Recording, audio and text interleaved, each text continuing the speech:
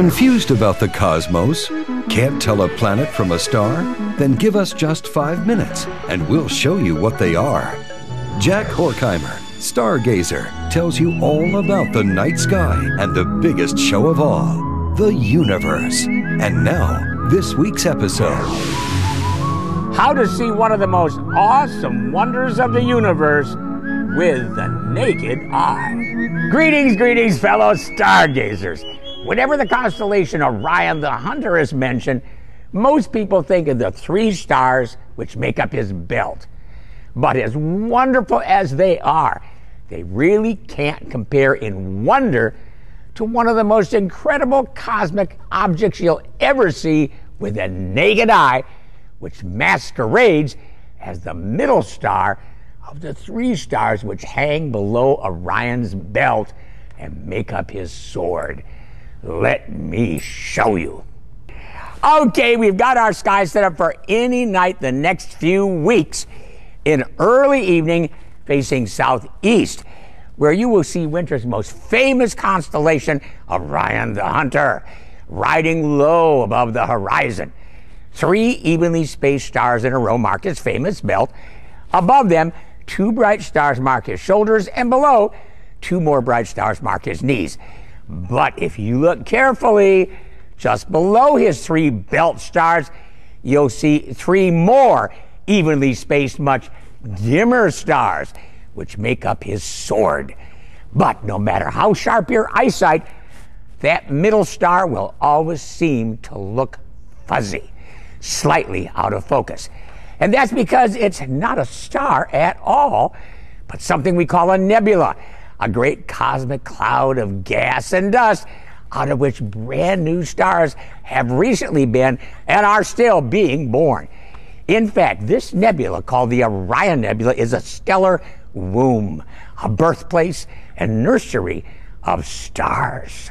And incredibly, with a small, inexpensive telescope, you'll actually be able to see the 4 recently born stars which light up this gigantic gas cloud.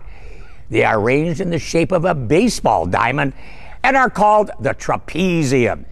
And they were born only 1 million years ago, which compared to our sun, which is 4.5 billion years old, makes them true stellar infants.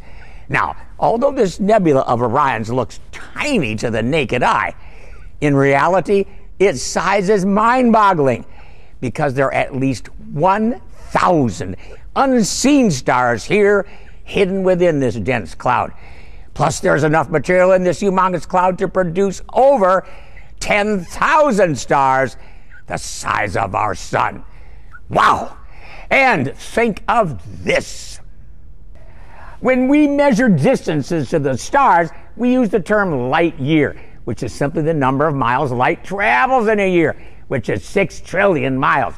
The closest star to Earth other than our sun is 4 1/3 light years away, which means it takes 4 1/3 years for its light to reach us.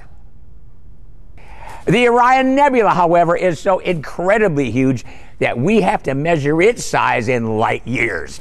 And it is a mind-blowing 30 light years in diameter, which means that it takes 30 years for light to travel just from one edge of it to the other. In fact, it is so huge, it would take 20,000 of our solar systems lined up end to end to reach from one edge of Orion's nebula to the other. Or to put it another way, if the distance from our Earth to the sun were only 1 inch, the distance across the Orion Nebula would be 12 miles. Is that mind-boggling or what? So, get thee out to see this wonderful fuzzy middle star in the Sword of Orion, which astronomy writer Stephen James O'Mara says looks like angel's breath against a frosted sky. See if you don't agree. Keep looking up.